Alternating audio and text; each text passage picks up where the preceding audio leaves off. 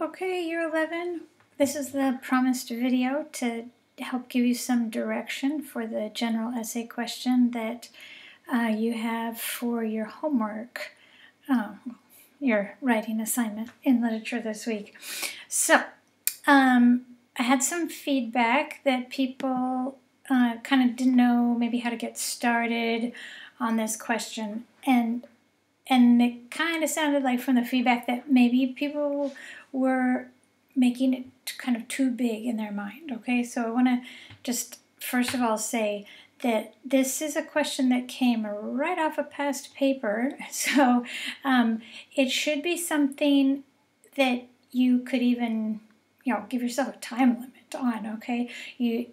As I said in the directions, this could be a huge essay, so you have to be really selective about what you want to talk about, okay? I don't want it to be, an exhaustive essay on every aspect in which war is significant in this novel, okay?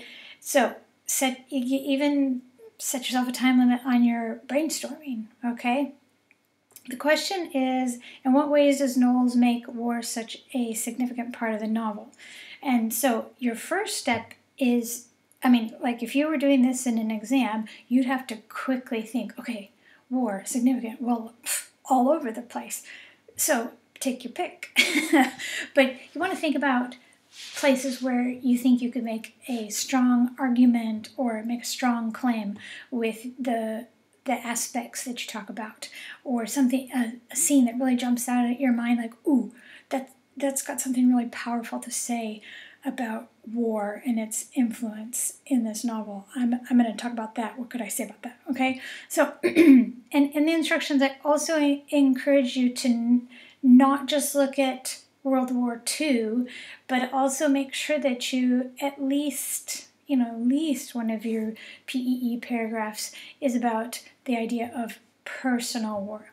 I think a strong essay would probably divide its time in half. Okay, how World War II is affecting the characters in this story, and how Knowles develops this theme of personal war in the novel. Okay, this this shouldn't require you to reread your whole novel to write this essay. Okay, rather brainstorm things that pop. Okay, if you sit and think, okay, well, where do I see World War II being a really significant part of this story, playing a big role, okay? Maybe some of your ideas, something might pop as like how enlistment is constantly facing the characters in the story, and how that's a decision that they've got to make. Maybe you want to talk about the whole conspiracy theory of Finney's, and how he comes up with this giant explanation to, sort of what seems like to us most of the way through the book to be an escape from reality, escape from the reality of war, to come up with this conspiracy theory about fat old men. Maybe you'll want to look at how the World War II has this, or training for World War II has this devastating effect on leper. Okay, and there's more. Okay, that's just like scratching the surface, but those are some that just come to mind right away. Okay, and then what you'd want to, well, I'm getting ahead of myself. Okay, then and then you want to think, okay, besides World War II, what are some key ways that this idea of personal war, that theme, is developed in the in the book? Of course, you're going to want to touch on the rivalry that Jean imagines is there between he and Finney. Okay, there's going to be a lot to pick from there, but as you think about that rivalry, or that imagined rivalry, what are some of the powerful moments where it's really significant, and that's where you want to go to and discuss how personal war is made significant in those scenes or that part, or use examples from scenes. Other personal war, examples like Jean's interaction or fight with Quackenbush is also another example of personal war. And I think everyone will want to try to comment on the ideas that are discussed at the end of the book, okay, in chapter 13, especially the metaphor of the Maginot lines, okay? The closing paragraph is super powerful. You won't want to miss out on, discussing some of the final thoughts. Especially want to think about too how the author leaves you, okay? And how a book ends is very important. And so you want to explore at least have one paragraph dedicated to that, okay?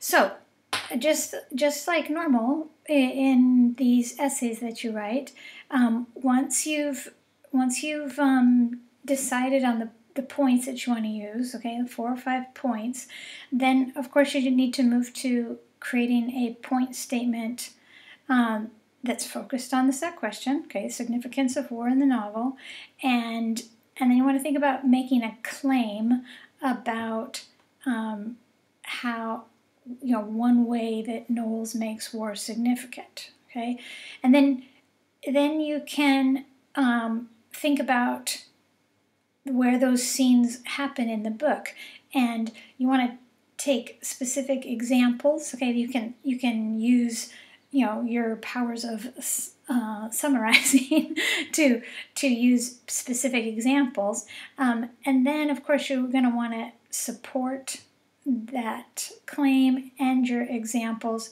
with a powerful quote or two that gives you opportunity to make a language comment or two. Okay, so you're just deciding which scenes that you want to use as examples, and then move to those scenes and skim through and see if something specific will help you support your claim or your argument. Okay, so one example that I came up with to share with you is the example I talked about for enlistment. Okay, so my example point is Knowles makes the reality of World War II a significant part of the novel through the constant question of enlistment for the boys. Okay, they're constantly having to face it. Okay, when I think of that aspect, a couple scenes really pop for me. Okay, you don't have to use all of these, but you certainly could mention them in examples, and then maybe dig into one of them that's got some powerful language choices. So the first thing that comes to mind is the end of chapter 7, where Brinker and Jean are talking about enlisting, and then that whole scene where Jean's wrestling with the idea of enlistment in his head, all that, like all the imagery of like the cold stars and the logic of the choice, and how it just feels like so right and his chance to start over. Okay, that's a really powerful scene. I mean, those are the kinds of examples you want to think of, and you just move to those parts of the book, like, what about when he, if you were in an exam answering this question, it all have to come out of your head. So go with the things that pop for you and that you can think of. I'm not expecting you to comb the entire book and find, every instance and quote about war. It's more about the things that come to your mind as a student who's read this novel and can make some observations about how war plays a significant part. Okay. My other thoughts were chapter 9, when Leper enlists, and the Jean's and other people's thoughts about that. possibly the conversation with Brinker's dad in chapter 13. This would make a really full paragraph if you talked about all of those. So you want to be selective, where you could maybe reference them, but then you use several examples, but then dig in and pursue a specific instance or two. Okay. Then my guess is 3 or 4, substantial PEE paragraphs, and you'll have your 400 to 600 words easy. So that's what I was talking about when I said that this could be a huge essay, but you're going to need to be selective, okay?